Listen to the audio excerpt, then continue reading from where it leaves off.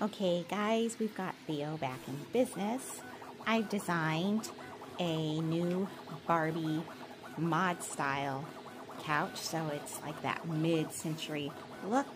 I'll be honest, it's not generally the design I prefer for Barbie, but there's something I love about the clean lines.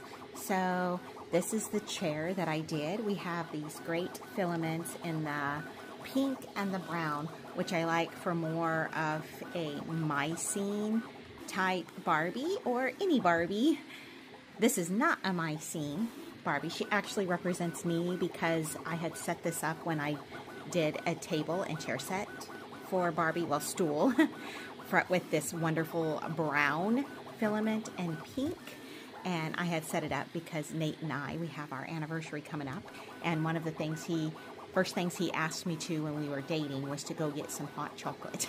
So I had set him up, but check it out. Doing this same style chair, I gave it a little more height in the yellow filament, which I love. Yellow is my favorite color. And then over here, let's set him back up. This represents Nate.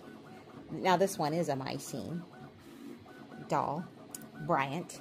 And he was having his hot chocolate and trying to get Barbie's attention. There's his visor. He's got some cool sunglasses on his head. I think we could 3D print these. I could design some, but I stopped using the PETG because it had clogged up. It seemed to be part of what was clogging up the nozzle. We now have new nozzles. This one is an old one that it kept giving us errors on, so we finally just went and got a new nozzle. Now I will tell you, we are still using the 4mm nozzle, but we've got some other sizes we have not tried out.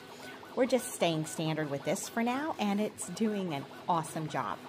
Now, yes, I know I could save some filament by not doing infill everywhere, but I've got to tell you, I really like how it's not too flimsy. I don't have to worry about it falling over. So this would be nice for play for children because it's not going to constantly fall over, or for adult collectors who do the dioramas and try to do the integrity scenes where it's more real to life.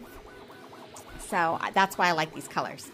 You have some pink that's a pretty shade without being, you know, like that extreme boom Barbie pink, which I still love, don't get me wrong.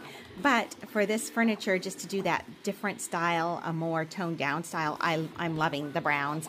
And now we've got the yellow for more mod designs. Okay, thanks for watching, guys. So happy we've got Theo back in